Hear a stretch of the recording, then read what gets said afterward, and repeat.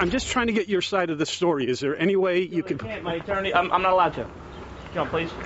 Can you please just tell me, Tom? I want to get your side. First, he dodged us.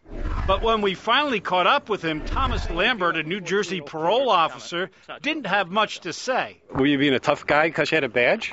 No.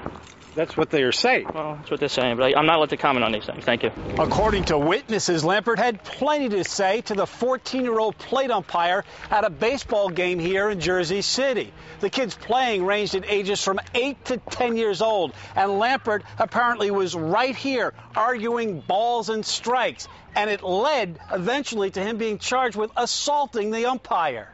And she tagged up. This is Ryan Houghton's first year working one of the more thankless jobs one can imagine, being an umpire for kids and dealing with their parents. The parents can get out of control at these games, and this is the ultimate getting out of control, right? Yeah, this is the top of the bar of getting out of control. Now, Lambert's own son apparently was playing in the game, but witnesses say it didn't stop him from causing a major ruckus, banging on the sign here and saying nasty things to the umpire, things like, "You suck," and "You need to go back to umpire school." Were you in fear of your safety and how bad did it get in your mind? The guy was really aggressive, and when he was screaming at the top of his lungs, cursing. I asked him to leave, and he said no, and that's when I told him I was going to call the police, and he said that he is the police and nothing was going to happen to him. According to the police report, a coach named Laura Swift, who witnessed the whole thing, says that conversation was a little bit more nasty. In fact, language was used that you wouldn't expect to hear at a game for little kids.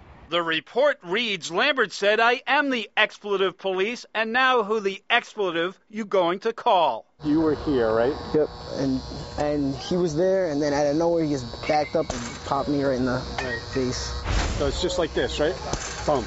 Goes enough to go through, hit you. Hit me and take off my mask, and then hit me in the face on the side. Maria Rodriguez was the other umpire working the game with Kevin. As he banged the fence, that face mask hit him, and his face was all red. Let the kids enjoy the game.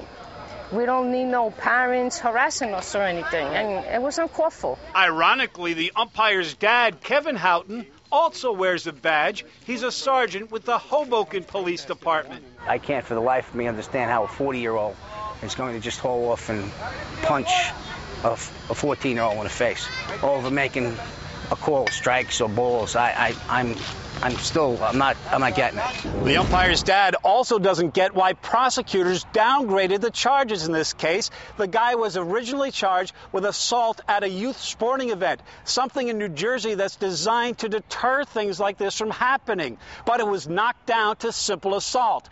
We tried to get answers from the Hudson County Prosecutor's Office, but they did not return our phone calls. I want to talk to you about the incident with the umpire. Getting answers from Lambert was tough, too. I'm just trying to get your side of the story. Is there any way you can... My attorney, I'm not allowed to. Come on, please. Can you please just tell me, Tom? I want to get your side. But we later caught up with him in Passaic, apparently on the way to work. Were you being a tough guy because you had a badge? No. That's what they are saying. Well, that's what they're saying, but I'm not allowed to comment on these things. Thank you. But there's witnesses, Tom. I know. I have witnesses also. So why would they make something like that up? I don't know. Huh? I don't know. Why would they? It seems like a weird story to make up. Lambert is not only facing the assault charge, but he's being investigated by the parole board. They're going to see if they have to discipline him or if what happened here has any effect on his future as a parole officer. I'm John Dutzman, Fox 5 News. Well, Mr. Lambert's next court date is Friday. His attorney told Fox 5 that his office is still investigating this incident and is not prepared to comment at this time.